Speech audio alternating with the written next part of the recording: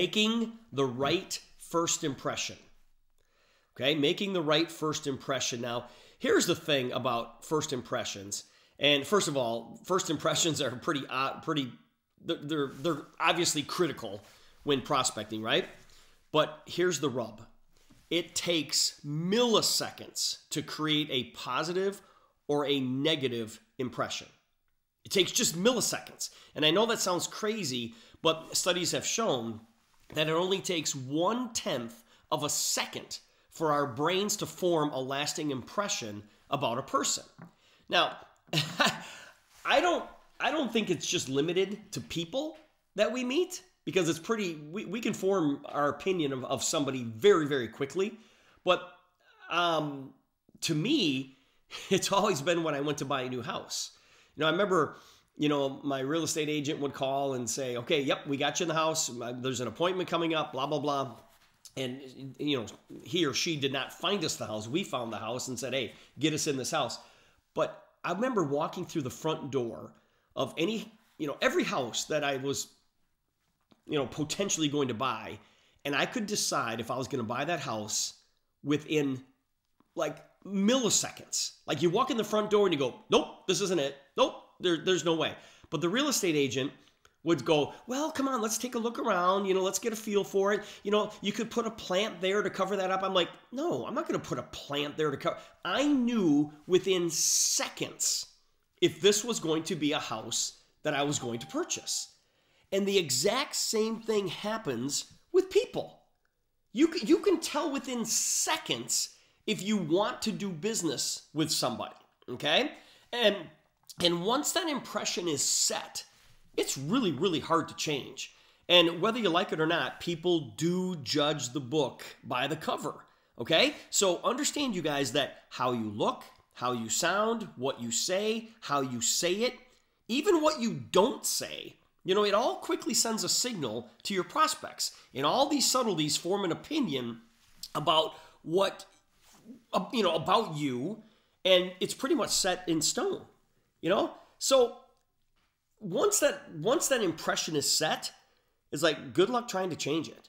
And as you probably guessed, this is where the average networker blows it, because their prospecting attempts come across as needy or pushy, or they're overly eager, which it completely turns people off.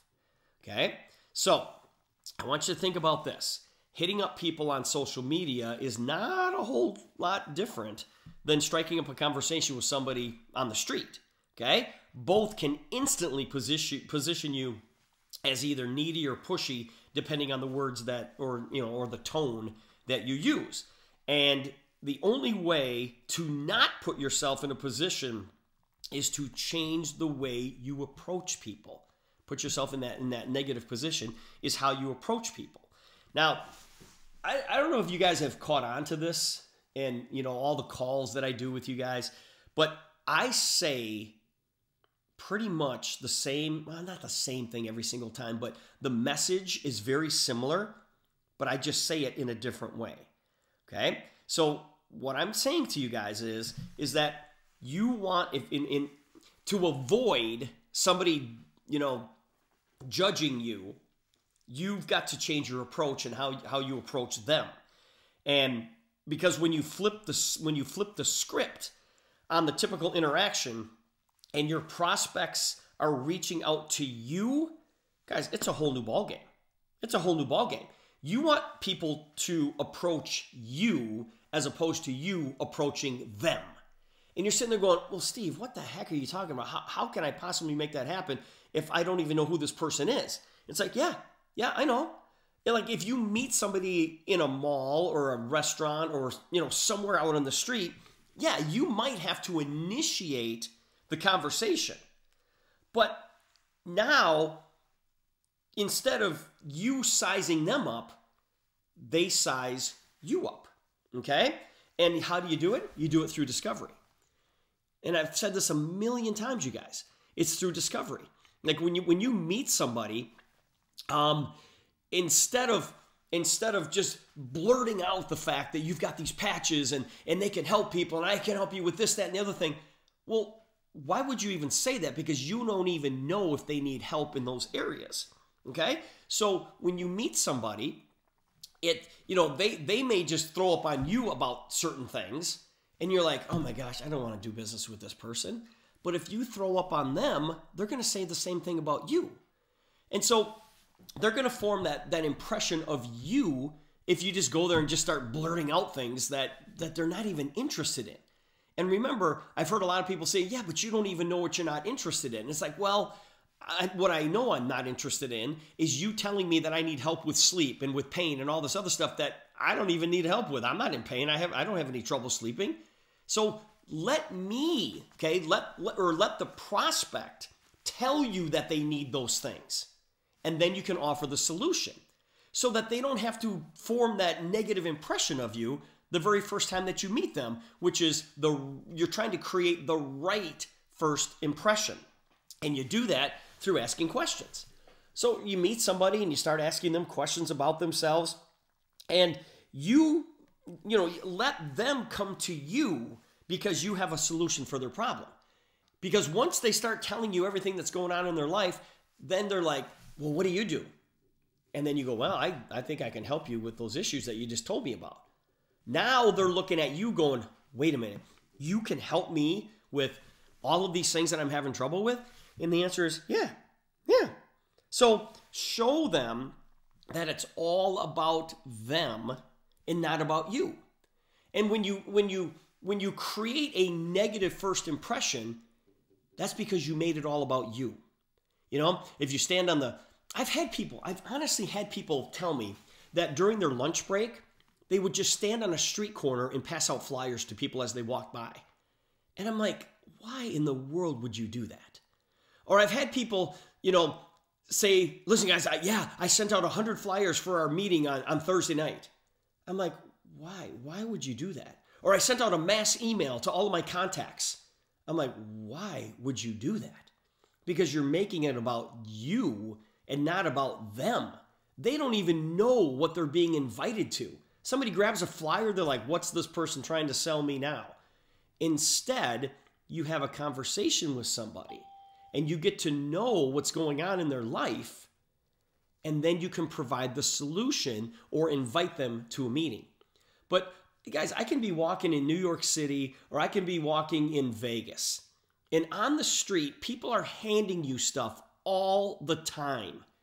And, me being just a nice person, I take it and I walk 3 steps and I throw it in the first garbage can.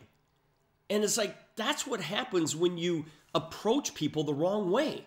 They take the information that you give them because you're just throwing up on them, and they throw it away in the garbage can 3 feet past you. It's like, no. Have a conversation with people. Get to know them just a little bit. You're trying to create the right first impression, which means that you're a nice person. You're a nice person. And you're trying to find out about them. Okay? I don't know if I ever told you guys this story, but I was on an airplane one time with just one of my idols. I mean, it's pretty cool when you get to meet one of your idols. Sometimes it turns out wrong because you're like, oh my gosh, this person is not what I thought this person was. But I was on a plane and I rode home sitting next to Bart Starr. And Bart Starr was the quarterback for the Green Bay Packers. He was MVP in Super Bowl I and Super Bowl II. And he sat and talked to me the entire flight. And I couldn't even ask stuff about him because he kept asking questions about me. He's like, Steve, what were you doing in Florida? What do you do? How many kids do you have? Are you married? What do your kids do? Where'd you grow up? He kept asking me questions that were all about me.